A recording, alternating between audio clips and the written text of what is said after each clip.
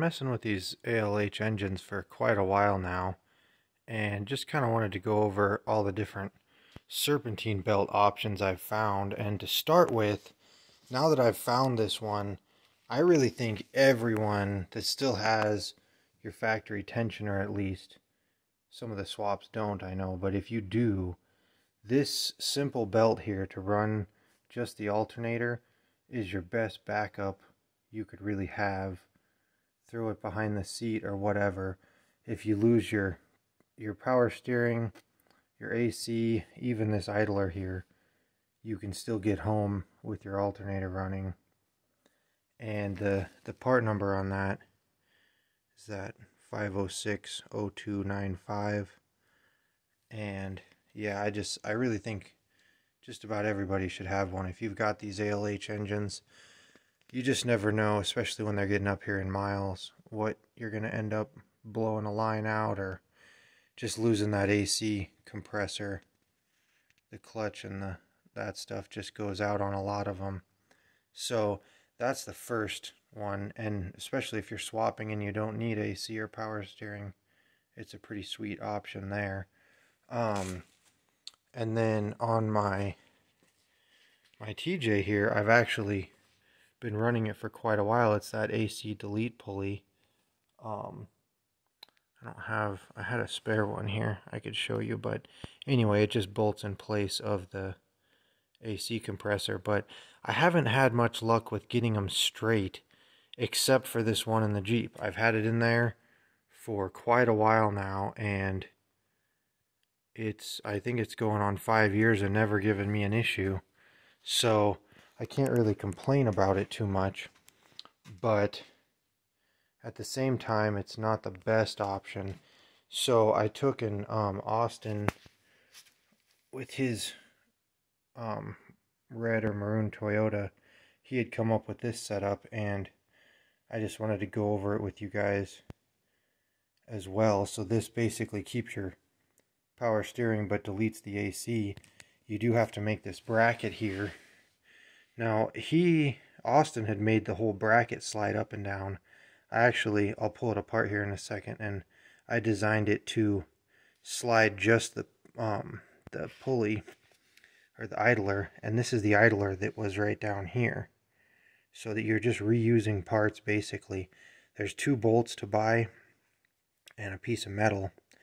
And then I'll show you the whole setup here once I pull it apart.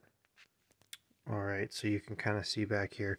Obviously you can get a nice spacer here. I just have an oversized nut on there, but there's get it to focus there. There's 3 washers behind this bolt here for the alternator, just to space it out so you don't have to notch around here quite so much. But yeah, and then I just got this, cut 2 grooves in here so it can slide up and down. I got a pretty thick piece of metal here, so you might want to actually make one just a little wider if you want more material here, but I'm not worried about this one. So anyway, yeah, then your idler slides on, and nut and washer it on, and you're pretty much good to go.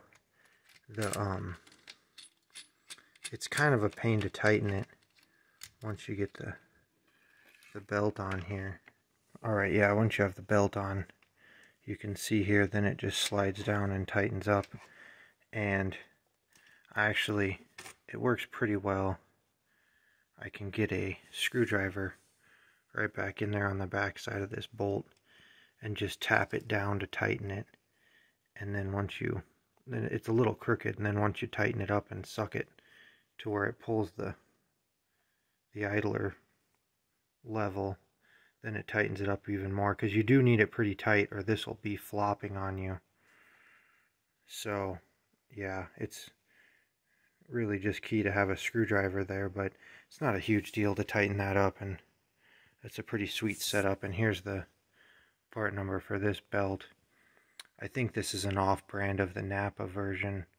I'll go ahead and link all these belts and that AC Delete Pulley for whatever you guys want to do, but I would say this is definitely a better option than trying to use that Delete Pulley. on the bottom, I would highly recommend this.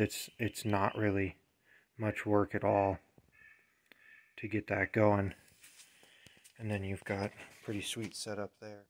And this is exactly what we're going to need for the Chevy, because that AC compressor, it's in the same location as the power steering on the BEW, but it's so much longer, and that is what's going to be in the way for the differential on the Chevy. So we'll go ahead and get rid of that AC compressor down there and we'll be good to go. It does eliminate your options for using this power steering delete as well, but as long as you've got the idler, it's really not hard to bolt that idler back on.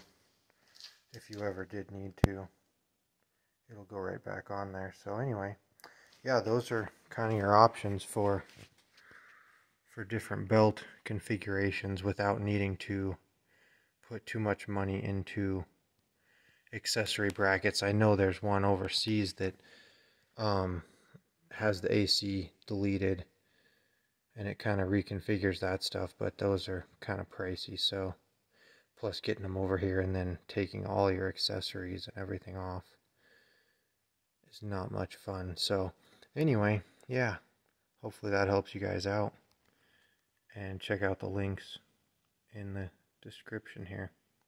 Thanks for watching.